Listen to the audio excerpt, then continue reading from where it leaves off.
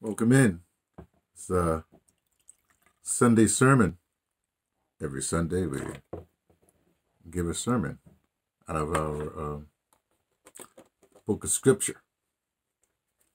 Our book of scripture happens to be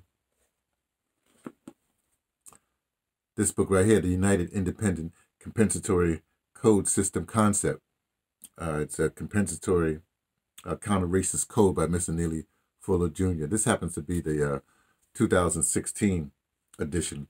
It first came out in 1984, but since he's revised in 2016, this is a revised and expanded edition. Remember, this is a textbook workbook for thought, speech, and/or action for the victims of racism and white supremacy. Hold, let me just adjust my camera just a little bit there. There's a little bit, don't want to leave anything out. Anyway, I'll leave it like that. So all you need is, I'm a talking head. Talk about talking heads. Just a second. I'll wet my whistle with some coconut water. We're going to read from page 190 and 190. It goes over to 191. To read it, I better put my glasses on for this Sunday sermon. And we'll talk a little bit afterwards. This is what Sunday sermons are about. Again, this is our book of scripture here. There's other books of scriptures that you can use, but we use this book of scripture. Okay. All right. And we're under area 6 of people activity. This is politics or people relations that they like to call it. Now remember, there are 9 areas of human activity that Mr. Neely Fuller Jr. would want to tell you. There's law.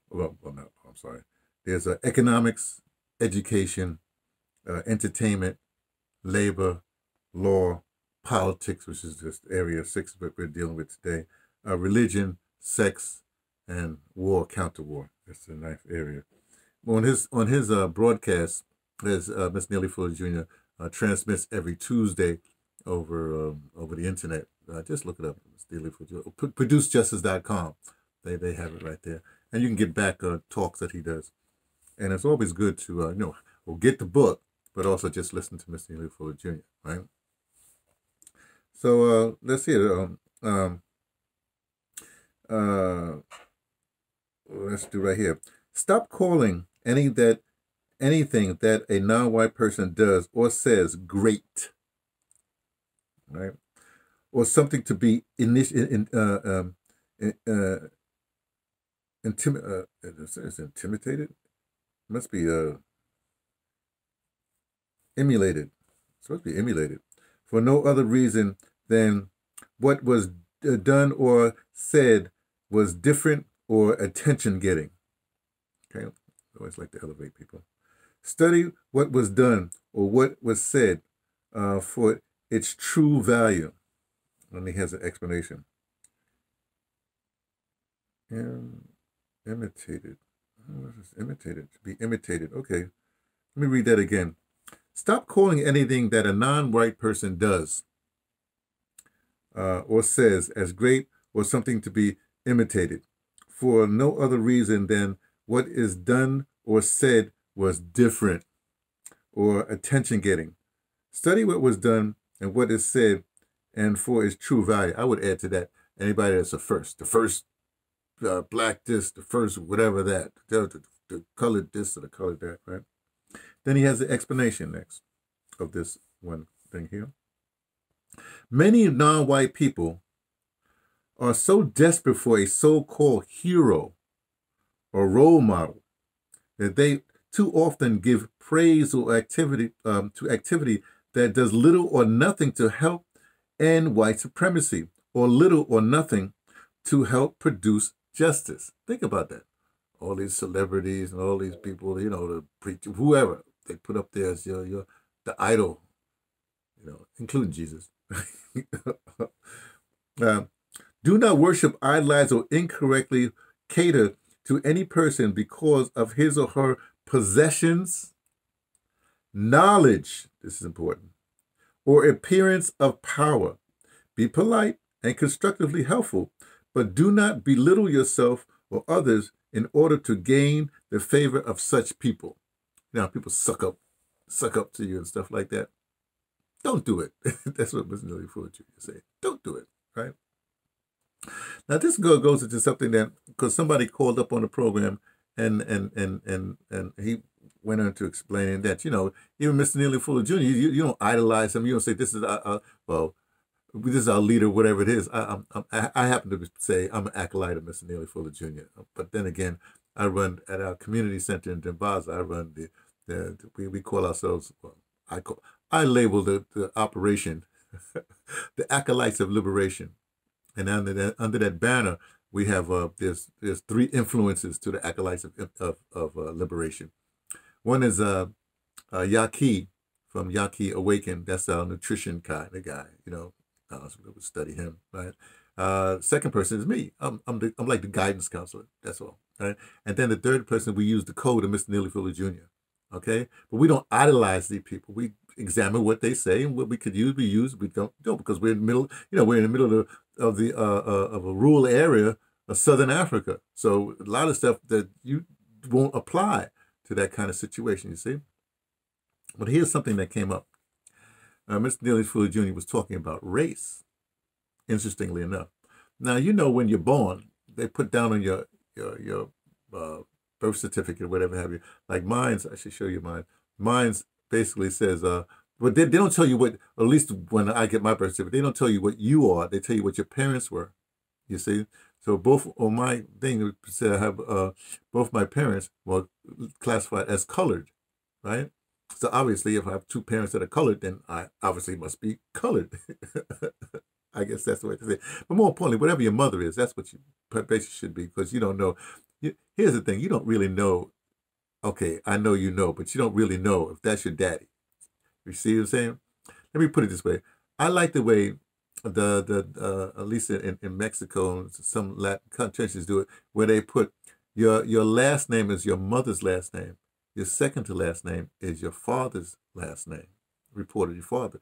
Therefore, anybody with that last name, you know, Rodriguez, you might be related to them, you know, because you see the last name. I think that's a much swifter. Plus, you know, this person came out of this mother. You know, the father, well, I'm just saying, right? But interesting when you're born like that. But now, when you fill out these forms from then on, you know, I guess I should be saying colored on my form, but, you know, things changed. First we were colored, then we were black, and now we're African-American, whatever, you know, like that. But I think the interesting thing for this, you know, and then you could be a bunch of things like, you know, I got the conference from the ADOS, you know, second annual conference that I went to a couple of years ago, last year, whenever it was. You know, ADOS, American Descendant of Chattel Slavery, of slavery, they say, the institution of slavery. But here's the thing.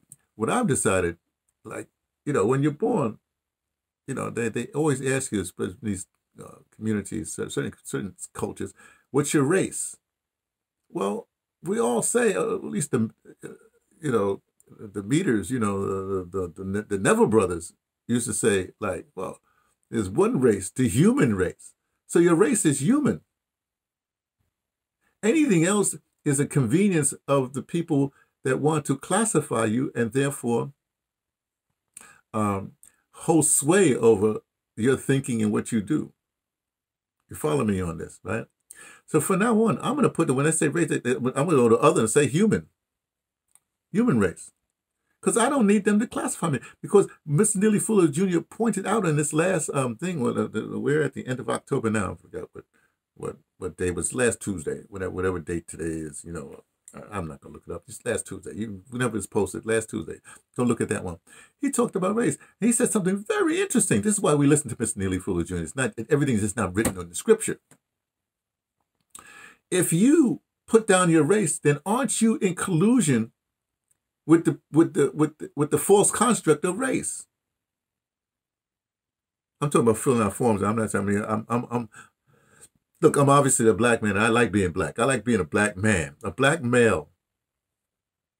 I have to say it that way. I love being a black male. When I was born and right up to now, I love that. I wouldn't be nothing else. If they say you got to come back, come back, black male.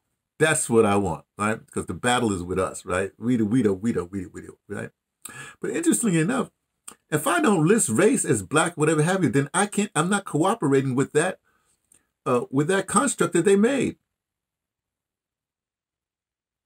And plus, what happens is if you look at the system, the way the system is, what happens if you don't say race, they automatically assume that you're white, or everybody's trying to be white. They're trying to be a race that has advantage over other races.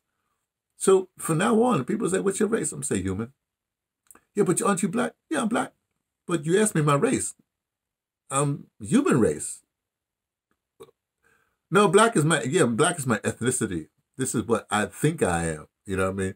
You know how people say they feel something, they feel like they're this or they're that. Well, I feel like I'm a warrior black man. So that's what I feel like I am.